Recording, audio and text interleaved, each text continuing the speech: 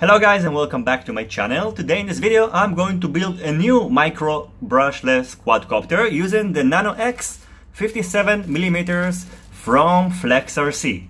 In addition, I'm going to use the iRange X micro receiver. You have to see how small it is. It's incredible. 4 16,500 kV motors from FlexRc. These are 1102 motors. A 25 milliwatt all-in-one camera from Ishin. This is the same camera that is being used with the Aurora 68mm quadcopter from Ishin as well. And this Super S F3 flight tower that has a 4-in-1 6 ampere ESC controller and an F3 board with an OSD. So let's start by taking a look on this tiny frame. First of all, as you can see, it didn't come with any spacers, so I recommend to buy a set of M2 screws. It's also useful with these micro builds. The weight of the frame without the propeller guard is 5.35 grams. And if we add in the propeller guard, it's about 7.5 grams. So this is an extremely light frame. The thickness of the bottom plate is 1.5 millimeters. It's the same thickness of all the other parts here, so all the other parts thickness is 1.5 millimeters as well. This base has two mounting options. First of all, you can use a 16 by 16 millimeters flight controller and ESC using these holes. And you can also use a 20 by 20 millimeters flight controller and ESC controller using these holes over here. So it gives you two options for mounting your flight controller and ESC. You will have to use a 4-in-1 ESC controller. Do yourself a favor, because mounting single ESCs on these very short arms, it's going to be a very hard task. The distance between the motors is 57 millimeters and the outer dimensions are about 44 by 44 millimeters. And for the protection frame, on its widest point, it's about 87.3 millimeters, so it's 87 by 87 millimeters. This base can support two types of motors. You can use either 0703 motors or you can use 1102 motors like the ones I'm going to use in this build video. Coming next is the Ishin 25 milliwatt camera. The reason I chose it because it's very light and 25 milliwatt should be enough for this kind of build because I'm not going to fly it too far from me. And in addition, it can be easily used with an OSD board because we have a video in and video out wires here, so wiring it to the OSD should be a very easy task. The weight of this camera is about 3.89 grams. So it's about 0.8 grams lighter than the Ishin TX03.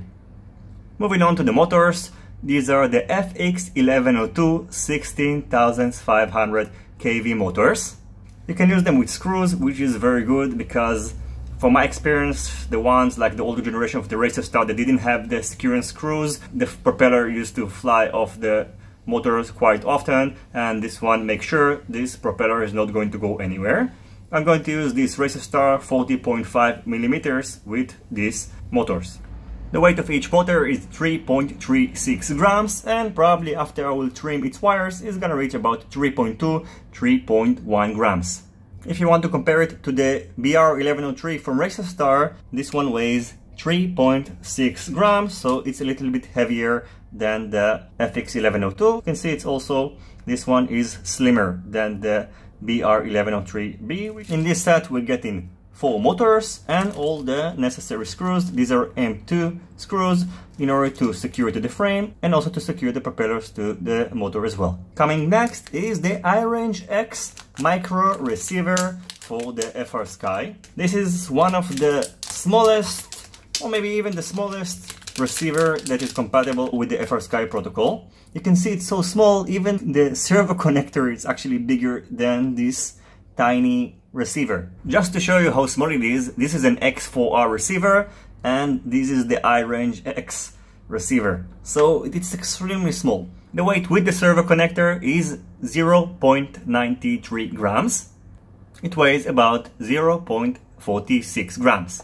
It's so small, it doesn't have any bind button. In order to bind it, you will have to short the ground, which is here, and the data port, which is here. So it's a little bit tricky, but try to be very careful while doing so because this is an extremely fragile receiver. In addition, you need to supply 3.3 volts to this receiver. 5 volts are going to burn it. So be careful and don't get confused. So over here we have the ground, then 3.3 volts should supply to this pad, and this is the S-Bus signal wire, the yellow one. Finally is the Super SF3 flight tower.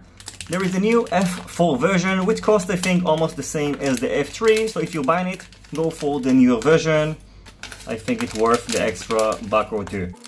Inside this bag, we get in this 4-in-1 6 ampere ESC controller, all the necessaries, screws, and we've got also the flight controller, which has surprisingly a full-size micro USB port that will enable us to configure it. The distance between the holes is 16 by 16 millimeters, so we won't have any problem to fit it on our frame. The weight of the EC controller is 2.25 grams, and the weight of the flight controller is about 2 grams, so both weigh about 4.25 grams. On the front of the flight controller, we have first the ground, then 5-volt, RC in, and 3.3 volts, so I'm going to connect the receiver to these ports over here using the 3.3 volts. Over here we have the ground, 5-volt, and video out and video in, so I'm going to connect the camera to these pads over here. It's going to require some soldering skill, and you have to be very careful while soldering all these pads because things can go wrong pretty easily. On the left side we have here the TX2 and RX2, and over here we have the ESC connector, so we're going to connect them using the provided wire. On the bottom we have over here the boot pads, so you have to solder them together in order to put this board into DFU and flash a newer version. It already comes pre-flashed with Betaflight. On the top we have over here the buzzer ground and the buzzer plus, LED, 5-volt, and then ground. I'm going to use this small buzzer, and I think it's very important to use one because this is going to be a very small build, and although the range is only limited to 100 meters, it probably will get lost pretty easily, so having a buzzer might save your quadcopter. So after all this introduction, I think it's time to start walking and build the Nano X from FlexRc.